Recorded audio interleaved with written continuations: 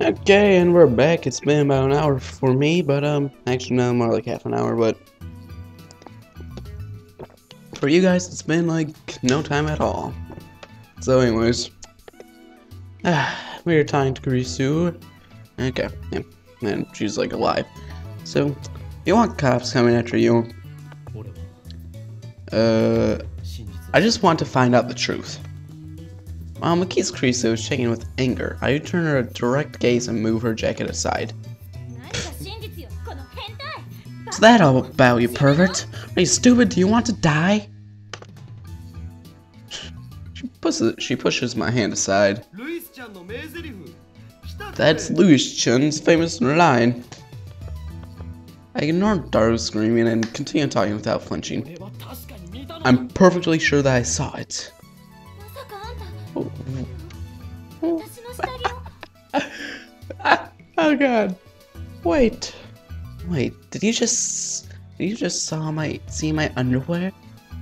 Grace's face brightens as she quickly tries to cover herself up. Yo, imbecile, that's not it.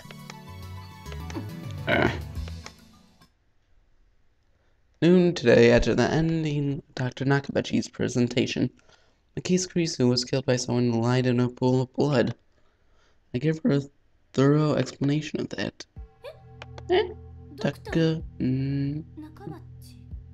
She just said it. What are you talking about, Okurin? Dr. Nakabachi's presentation was cancelled. Cancelled? Yeah, because of the satellite crashing. Once again, the things I've seen and what others tell me are completely different. Same thing as the conversation I had with my Yuri after the disappearing, I'm guessing. I'm feeling uneasy. Did I get myself involved in something outrageous? Is this another conspiracy of the organization? Hey, you. My name is HiddenKiller79. But that's wrong completely. You and son? You kindly tell me what you just said in more detail. Looks like she now understands that I'm not lying. So I don't know why would I know and what others doesn't know doesn't match. So I doubt I can give her a good explanation. Middle-aged man shows his face from a small conference room at the inner part of this floor. Makisa-san, it's about to begin.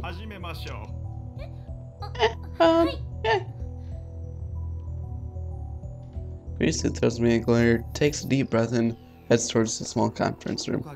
Oh, Gurden, just go for now.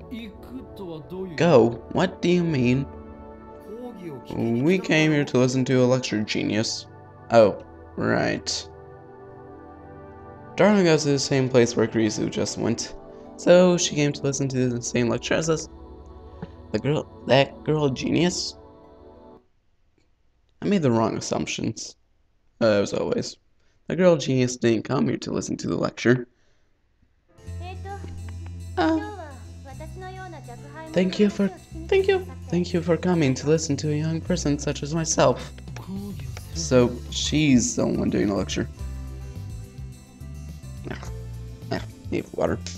Japan's 17-year-old genius had her article published in Science.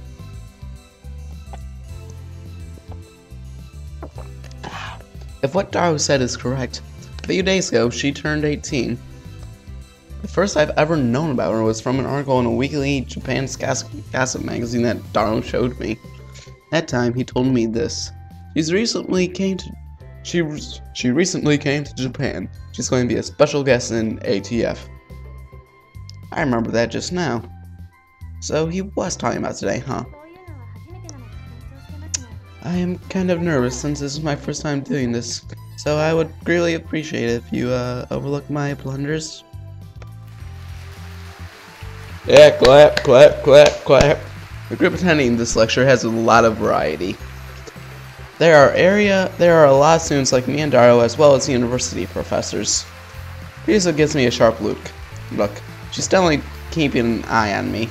When I glare back at her, she quickly averts her eyes. I don't care if she's a genius or whatever, but she's hard for me to stomach. thought the same when she called out to me, the radio center. She's actually an audacious person and is only finding out. I know what the word means, but I don't know how to correctly say it. Friendliest right now. Even if her being killed was nothing but an illusion, I think I know that much about her personality. This time I've been told to talk about the subject of time machines. It's not really my area of expertise, but I will give it my best. Oh, time machines. Huh. If I were to begin with the conclusion, I would say that time machines are a completely absurd concept. Objection! Objection! Kurisu and all the people who came to listen to this lecture are taken back by my words. Natural reaction, I suppose. Oh, really? I, however, have no intention on listening to the words of some girl genius. It's too early to say that time machines are impossible to make. Okurin, you're overdoing it. Darla staying on my side is giving me a humble salutation pose. Staff of ATF are approaching, probably take me out of the room. Perhaps I got too carried away. Well, I guess that is fine too. A discussion is livelier than a lecture. She said that there's no need for me to be taken out. I think I just heard some bad words, but I think it's better to ignore them. But before that, allow me to speak my thoughts on this. Whoa, what's this? Until now, a lot of scientists have proposed many time travel theories. At a very base, there are only 11 of them. What were they again? From the back of my head, I can name the cosmic string theory.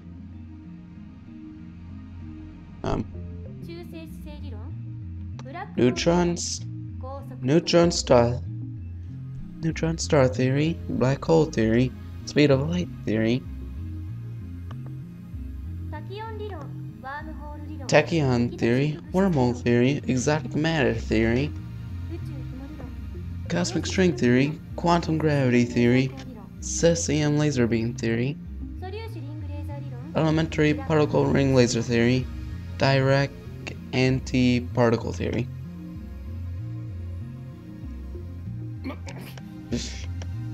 See, as expected of a girl genius, Makis Kurisu, I acknowledge you as a worthy opponent. However, each of these theories are nothing more but hypotheses. Some of them are even denying the possibility of others. Then, what if a 12th theory was proposed? Right, that's...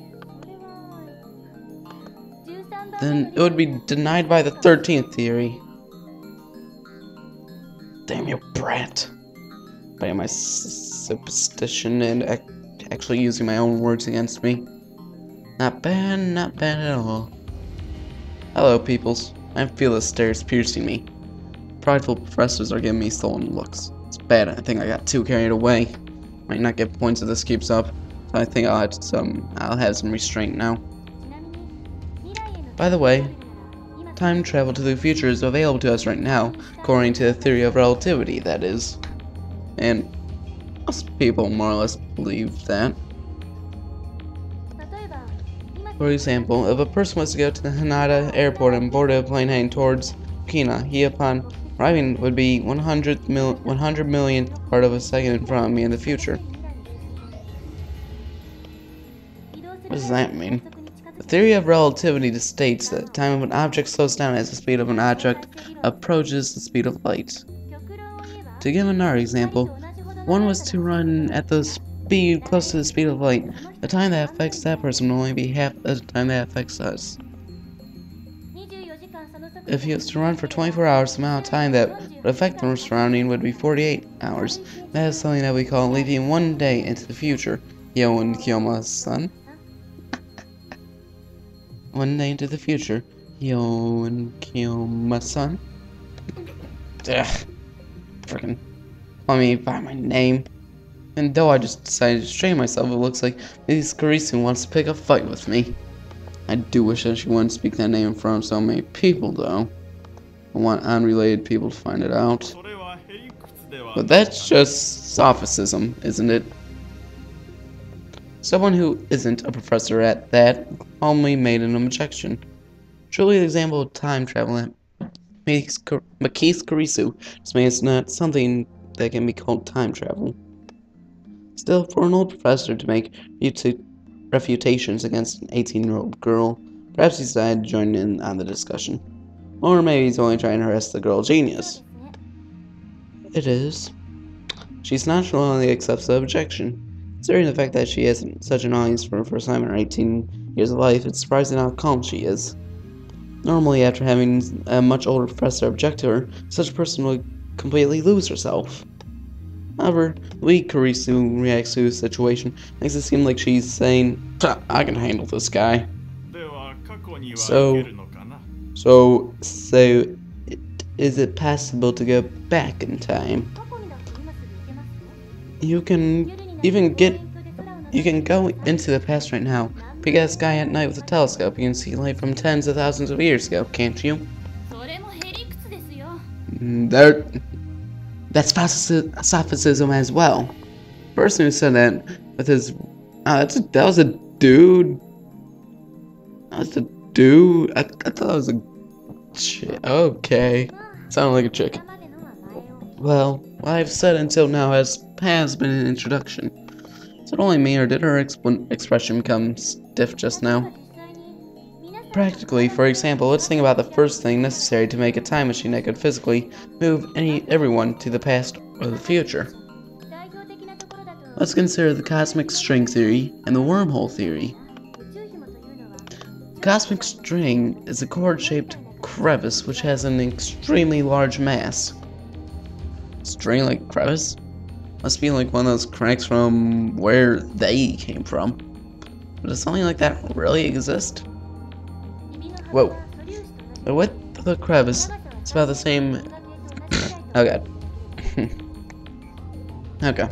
The width of the crevice is about the same as that of an elementary particle, while the length is about that of a small galaxy. Since it has extremely large mass, its ability to distort space-time, if you were to attempt a full rotation within that distortion in the cosmic string, it might rotate less than 360. In other words, you are able to do something resembling a warp. This is called space-time angle deficit. Due to the loss of angle, if an object was to pass through the area with angle deficit, the time passing for the object would become 0. By applying this and assuming that cosmic string moves at a speed close to the speed of light, according to the theory of relativity, the time of the cosmic string becomes slower than the time of the surroundings. Passing through the distorted angle deficit area would make the time passage, which was originally 0, become negative. Thus, after the passage, the direction in which time goes is the past. So, with the use of two cosmic strings, space deficit jump can occur if an object was to travel within that space deficit towards one location and back to the original spot. It would return at the same time at which it entered. And that is a rough explanation of what cosmic string theory based time travel is. What did I just read?